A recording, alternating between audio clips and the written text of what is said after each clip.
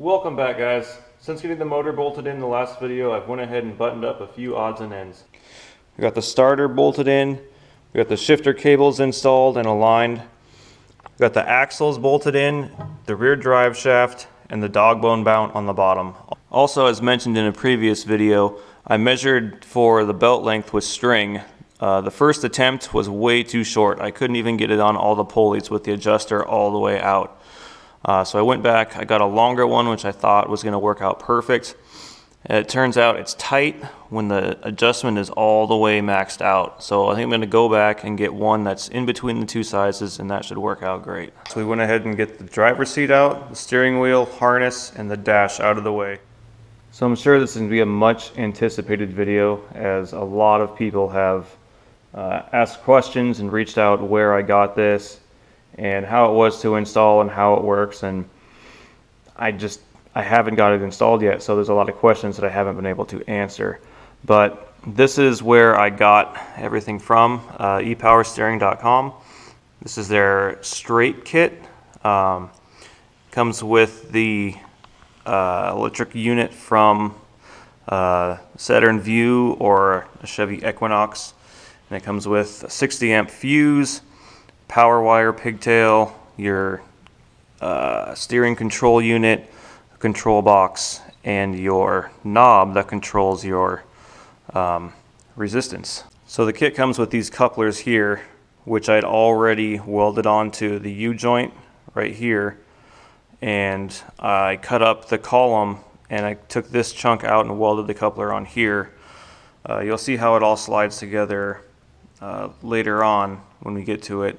And I'll put a link in the description to my Instagram that shows in detail with pictures how all that was done. Now for mounting, you can see I cut a lot off of the dash reinforcement.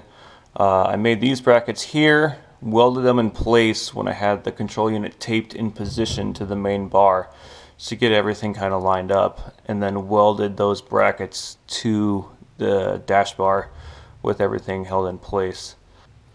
And also for mounting, I had to lathe this little spacer nut right here, welded a nut on it. Lathe this spacer too, welded a nut on the end to make this long custom bolt and this custom nut, because this all thread 1/4 inch was too small to fit in here, and the next size all thread was too big. So I made these spacers here to kind of make up the difference. See, it slides in. So now we can get all these components mounted in their place, and the next step after that would be moving on to getting it wired so we can play with it and see how well it works.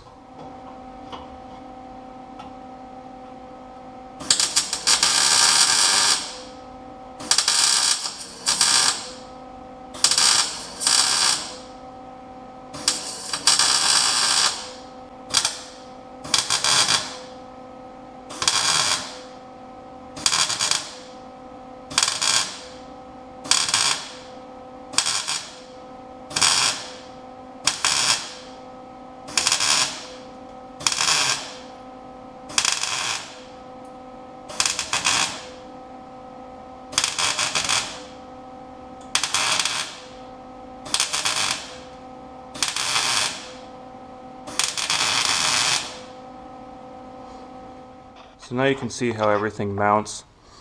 This bracket bolts to the end of the clutch pedal to secure it. And one thing I noticed is I forgot about the clutch switch, so I had to go back and notch it right here to get this to clip in. It's super tight, but it clips in, everything's out of the way. So this bracket that I just welded in, all nice and ugly like, since I don't care because that's behind the dash, is what bolts or secures the control module. So this is the main power and ground for the motor, and it plugs in to the control here. This is the main power and ground for the control unit. It goes there. This will go to 12 volt power, the battery or whatnot, and this just goes to the ground.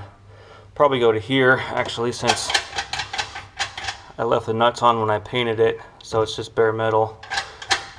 Real convenient spot to ground it. Maybe I'll grind some bare metal back behind here and just ground it straight to the bar. And then we have the control box wiring here. This plug plugs in, goes right here. So then we have this red and black. We have switched power and ground, and then our yellow and gray here goes to the yellow and gray here, which is your sensitivity knob for the power assist. I'm either going to put it on the dash about in this area, or I may mount it on the steering wheel, just to keep it within reach with tight harnesses. Make it convenient and I don't have to make sure it's adjusted right before I cinch myself down. With the major steering components in place, I can start with the wiring now. Got a terminal set from Amazon, some heat shrink tube from the local parts store, and this braided nylon covering off Amazon too. I got sizes from 1/4 inch all the way to 1 inch in 25-foot rolls. Hopefully it'll be enough to do the whole car. And of course I had to be a little extra and get the red accent. So got the wiring for the motor covered and the connector put on it. We got the wiring for the steering ECU cut back to length with a connector on it, and the control box covered. I depinned this plug that was already on it so I can get the covering on it. Cut this to length. This will be the power and ground for the control blocks, and left this one as long as I could and put the connector on it for the control knob here. I can't do this half of it until I put the dash back in and figure out where I'm going to mount it, but all this done, we can put it back in, get it wired up, and get the dash in it so I can locate where I want to put the knob here. Alright guys, we got the wiring pretty much buttoned up for the electric steering assist. All we have left to do is wire in the sensitivity adjustment knob, the main power and ground for the ECU, and the switch power and ground for the control box.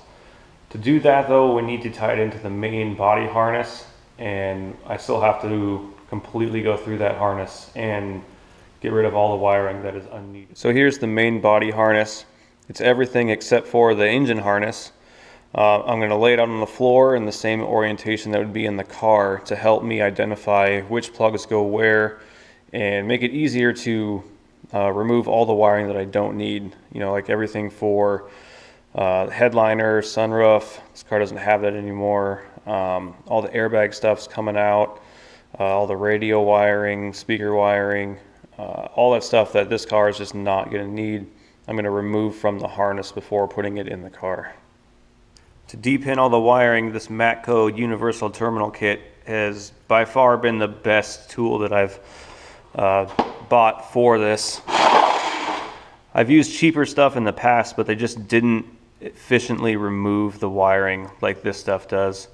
Everything is high quality, real strong pins on the end, so they don't bend and flex like the cheaper stuff does. There's really only maybe 2 or 3 of these needed for the Volkswagen harness. The rest is just going to be all your other makes and models. But the full kit wasn't very expensive, so it's definitely a good investment. Alright, this is the main wiring harness for the car. From engine bay all the way to the rear haul decks and taillights. Now comes the task of identifying all the plugs and figuring out what we can keep and what we don't need. The first easily identified plugs to remove are going to be the airbag plugs. On every vehicle, airbag system plugs are always going to be yellow. So looking at the harness, we got yellow plugs here, here, here, the main one up there, down this side also. So we're going to have our rear impact sensors here and here, front impact sensors there, there. These are going to be sensors for the seat and seat belts. This is going to be the seatbelt tensioner trigger wire for the driver's seat, passenger seat over here.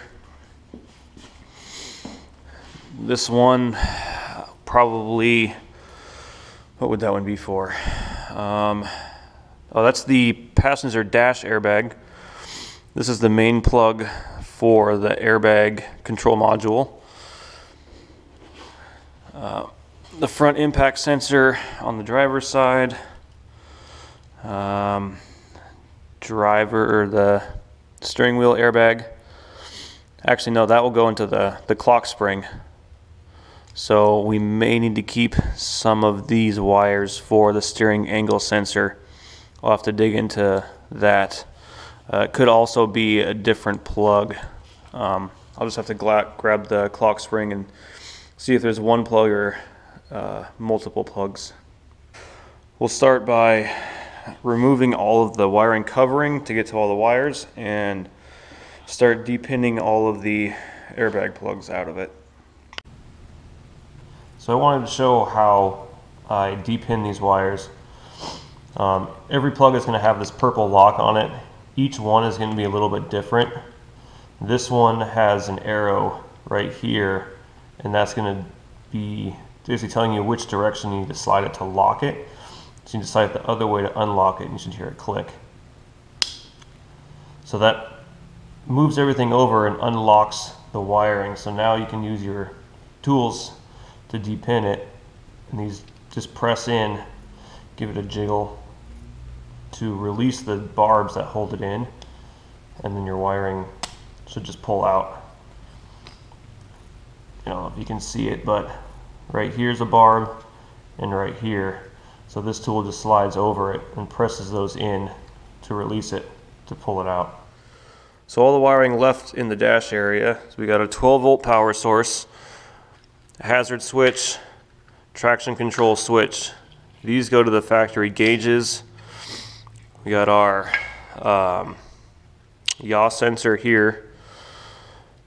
Was that either wiper stock, turn signal, ignition switch, steering angle sensor, ground, convenience module, comfort module, whatever you want to call it, gas pedal, brake switch, clutch switch, ignition lock switch. We got part of the main relay and fuse panel here, fuses, more relays here, headlights, interior light dimmer switch, and that's pretty much it for under the dash. And then we come through, this is the firewall grommet. This is going to get removed, and I'll have some bulkhead connectors to take care of this part of the loom out into the front of the body. And also these go up through the rain tray and connect here for this part of the harness. This car had this small fuse block on top of the battery from the factory. It got its power directly from the battery here, which powers this whole side of the block. And then this is where the alternator wired up. This is where the power wire for the interior relay panel came from. This was for the fan module that I just showed you, was completely removed, that whole system. This one was for the fuel pump, and this one, the secondary air, which is deleted. I decided to go with the AIM MXG 7-inch dash display, and I think the coolest feature about this is using these two wires here. It's the factory CAN system.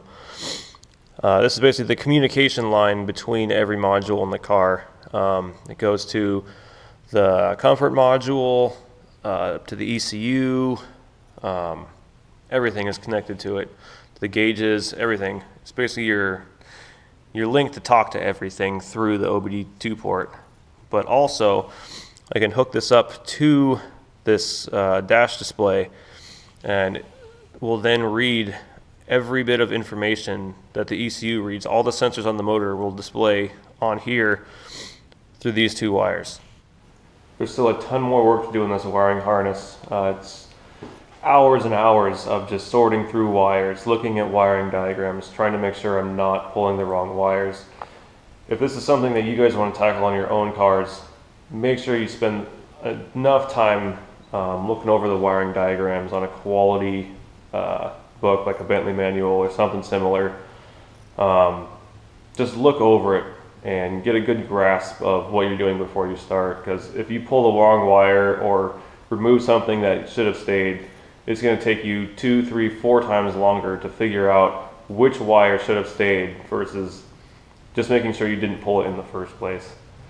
But with so much left to do, wrap everything up with some nice loom and put some extra plugs on there for serviceability. If you guys are interested, just keep watching and catch you on the next video.